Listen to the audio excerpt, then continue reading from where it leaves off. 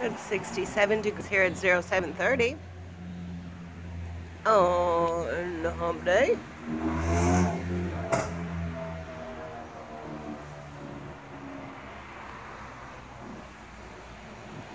Sort of pretty sky. Couple little wispy clouds. I don't want to say cirrus because they're really not clouds anymore, are they?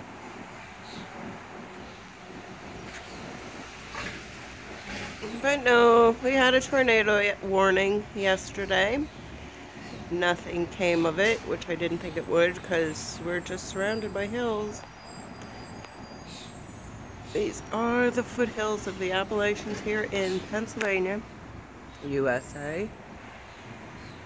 Yes, we have a lot of power lines here. Not so much out back as we do out front.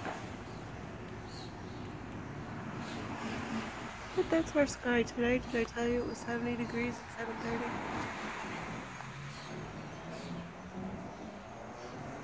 I don't know when the last day of school is. Soon, I'm imagining. Every time we get a storm, all that blows out in my yard. They said it will be taken care of. We will see. Kind of feel like Jason. Alright. Let's stop shaking here if that's at all possible. No. Oh.